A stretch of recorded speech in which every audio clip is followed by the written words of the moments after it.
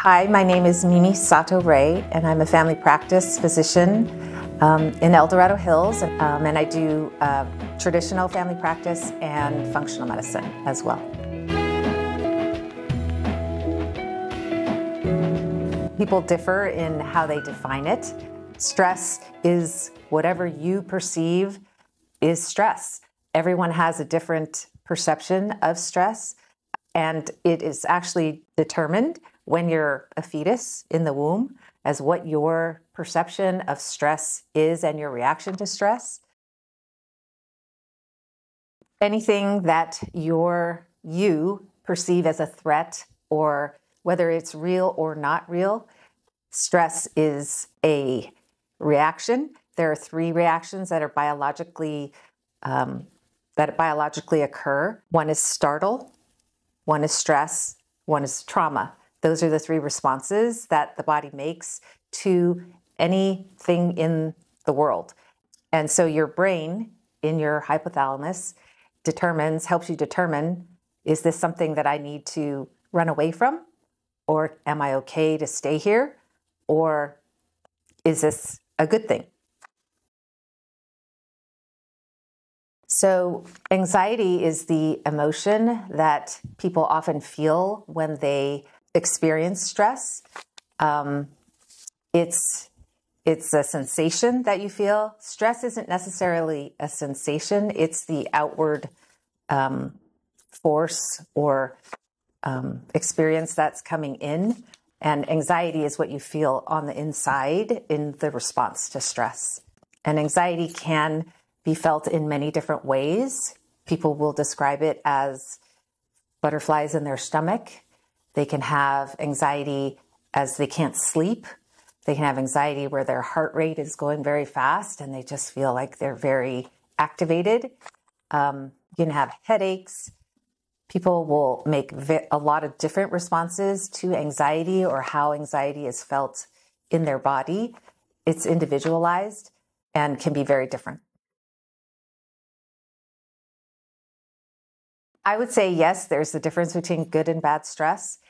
It really depends how it motivates you or if it triggers you in a negative way. So good stress, say there's some goal that you're trying to achieve and your body will allow you to produce hormones and make the responses to respond to the good stress so that you can achieve your goal.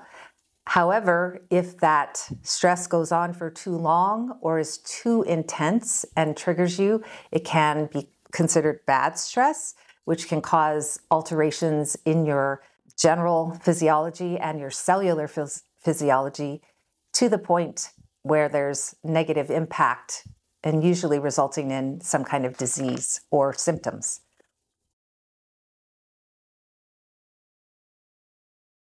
So acute stress is something that happens quickly. Usually it doesn't, the event comes and it's over, like a conflict that you might have with somebody or an illness, a short illness like a cold. It can be something just that's not extended. Chronic stress would be over weeks, months, even years. And that can have a lot of negative effects on your body and many other negative impacts on your health.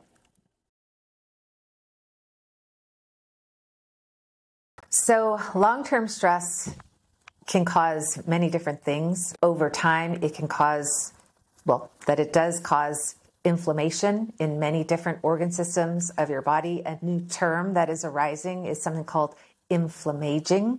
So that inflammation is leading to premature aging.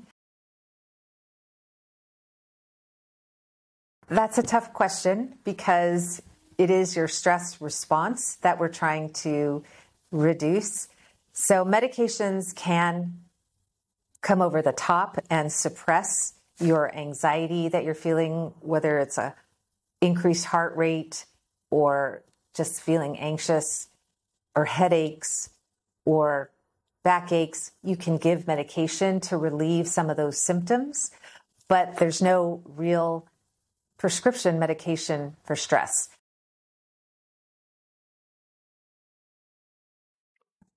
So you can't actually decrease your stress level because oftentimes stress is not something that you control.